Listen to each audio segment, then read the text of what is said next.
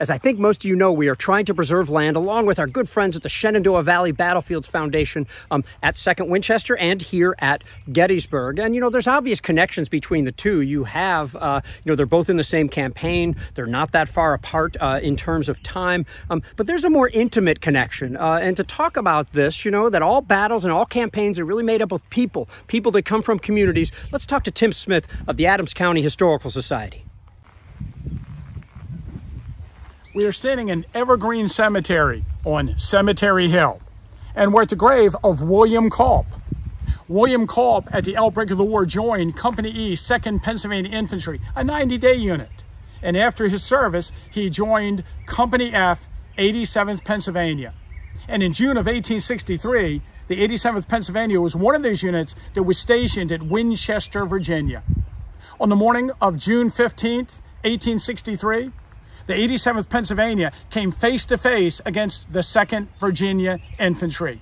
And in the 2nd Virginia was Wesley Culp, William's brother. And at that battle, the two units met each other, and brother literally fought against brother. After the fighting was over, William Culp had survived, but Wesley was walking along the field and saw many other members of the 87th Pennsylvania that were from Gettysburg, people that he grew up with. Wesley had grown up in Gettysburg, but prior to the war moved to Virginia and eventually joined the 2nd Virginia.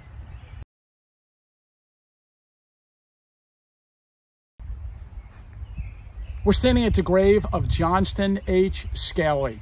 He was also a member of the 87th Pennsylvania. He had grown up in Gettysburg. His father was a tailor. Wesley Culp's father was a tailor. They knew each other from early childhood. And at the fighting at Winchester, Virginia, at a place called Carter's Woods, in the early morning hours of June 15th, Wesley Culp came across Jack Skelly wounded on the battlefield. And according to the story, Jack gave Wesley a message to give to his family should he ever find himself again in Gettysburg.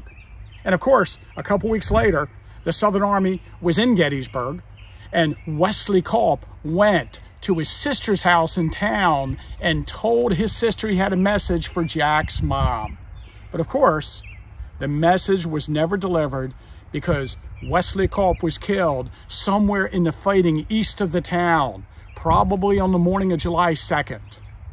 Now, some people say the message was also for Jack's girlfriend. And of course, if you're familiar with the story, her name is Mary Virginia Wade. And she was killed on the morning of July 3rd by a sharpshooter bullet at the edge of the town in the skirmishing that took place there. Jack Skelly succumbed to his wounds and died in Winchester, Virginia. But in 1864, his body, along with many others, were removed to their hometowns. And here today, William Culp, Johnston H. Skelly, and Mary Virginia Wade are buried a short distance from each other.